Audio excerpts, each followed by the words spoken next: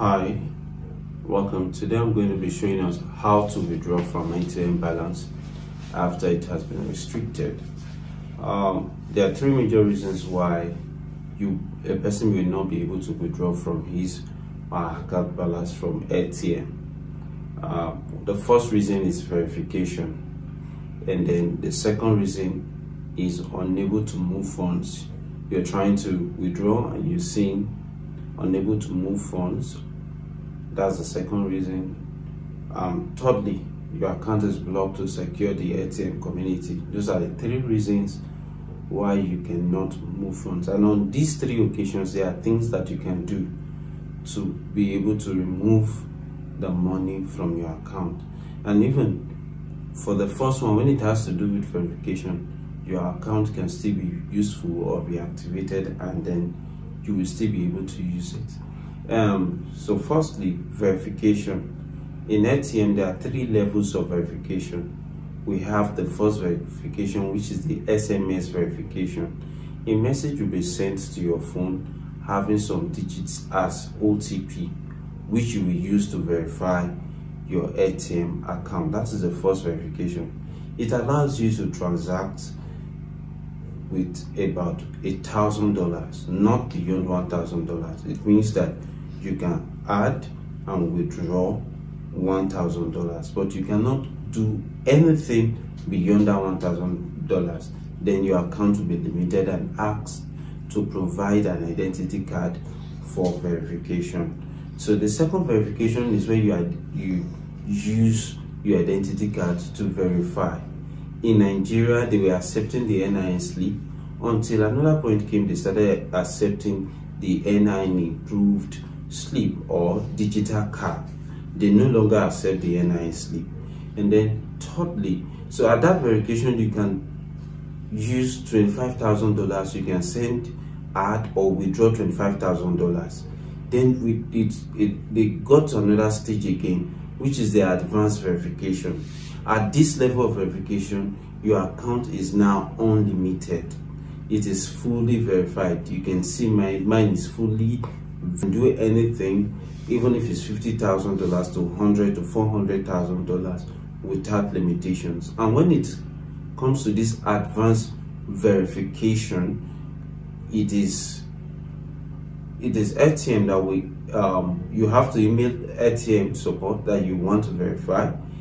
Then they will ask you for a different ID card, different from the one you used for the second identification verification, which is your first identity card. So that's that. So when you have these issues of verification, now the first solution is to try to verify your account.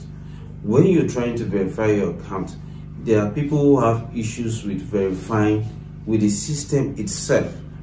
When you take the snapshot with your card, the front and the back, and it rejects it like 2-3 times, what you do is to write to the support. You file a ticket here, you go to the support, click on help, then support, then you submit a ticket with your name on it, and then you click on verification that you want to verify your account. And if that option is not there, you can just create, yes, it's there, account verification, and tell them you want to verify your account. In a short while, they will message you within 30 minutes to 2 hours. They will message you telling you what you need to do, and when you are able to produce the relevant documents, which is your identity card, and then a snapshot with you holding the identity card and ATM today verified. So I can state, and then the email that you use with that ATM account, that is what they will require of you, and then it will be accepted. Then another thing to do, when you don't have those documents, you can write to them that you don't have those documents, and if your funds are much in the account, maybe $100 or $200 or more, you can write to them that you don't have those documents available, but you have a trusted friend they can send the money to. I'm going to show us an example of someone whose account was blocked, and he had to use my email address to receive his funds. So they're going to send that money to the other person's account within 5 to 7 days. You can request for closure of your account, or you ask them to send the funds to someone pending when you are able to verify the account and your account will be inactive. Then unable to move funds. This is a second level. This is the second issues why people cannot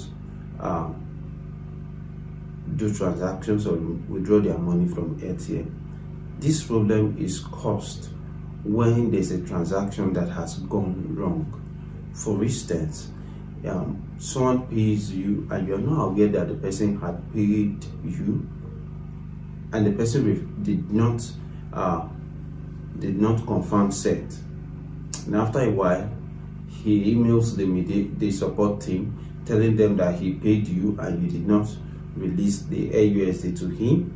They can decide to block your account, pending to block your account or restrict your account. Let's use the word restrict your account, that you will not be able to move funds until that issue is resolved and your account will be free again. So the best thing to do is to submit a ticket, and inside that ticket again we have that inability to move funds, and they are going to tell you the reason why you are unable to move funds, and from there you can settle those issues. You can settle those issues with AirTM.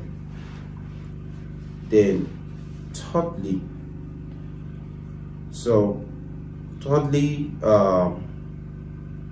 I want to say this about unable to move on. Please, I would like you to be sincere while you talk with the support unit. This AirTM support unit seems to be different from other support you've ever met. These guys are sincere, gentle. If you tell them the truth, it will help the process of your moving your funds easily. So give them every necessary details and it will be done. Then the last set of people are those people whose accounts are blocked. You know, blocked accounts. These accounts are blocked for some reasons. One, when you contravene the policies of AirTM, you break the user agreement. Those are the reasons why your AirTM account can be blocked. For instance, instead of transacting with AirTM, in AirTM you do offline transactions. What do I mean by offline transactions? Some people do transactions on WhatsApp. You don't know who is sending the money to you. You collected the person's WhatsApp via any means. You don't know the person sending to you. You don't know the means he got the money into his account, but you receive the money and stuff like that. Especially when the account sending the money into your account is unverified. AirTM would like to trace such money, and thereby your account may be blocked. And when your account is blocked, when you send them a mail, they will tell you, they will ask you about those transactions, what really happened, and all of that.